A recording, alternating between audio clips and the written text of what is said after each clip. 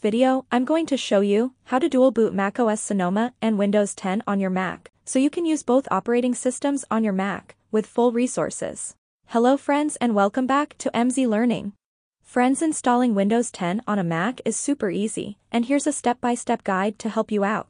Please note that this guide is only for educational purposes. Although it's a safe process, it's highly recommended that you back up your important data before you begin. So let's start the video with step number 1. In the first step, we will download the Windows 10 installer. If you already have a Windows 10 ISO file, feel free to use it. Otherwise, go to the Microsoft website, answer some simple questions, and download Windows 10 ISO file. The link is in the video description.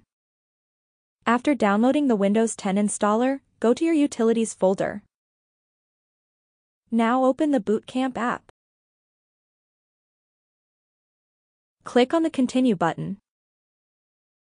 Here you can see that this app has automatically detected my Windows 10 ISO file. However, if the file is not detected automatically, you can click here and manually select the Windows 10 file from your computer. Anyway, the second step is to partition your hard drive.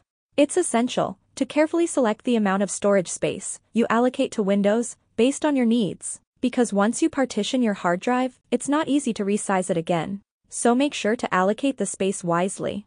After that, click on the Install button. In the next step, BootCamp will download the Windows drivers specifically designed for your Mac. This process may take some time, depending on your internet connection. Once the drivers are downloaded, BootCamp will save them and proceed to partition your hard drive. After the partitioning is complete, BootCamp will then save the Windows installation files. Please note that all of these steps are completely automatic, so you do not need to do or touch anything. Simply sit back, relax, and let BootCamp handle the rest. Once the process is complete, your Mac will restart.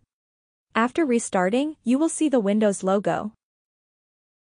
Now, you can install Windows just like you would on a normal computer. All the steps are the same. Next process is completely automatic, so sit back and relax. Once the Windows installation is complete, your Mac will start up in Windows and display a Welcome to the BootCamp installer window. In case you don't see the BootCamp installer window, you can manually open it and follow the on-screen instructions to install BootCamp and Windows drivers.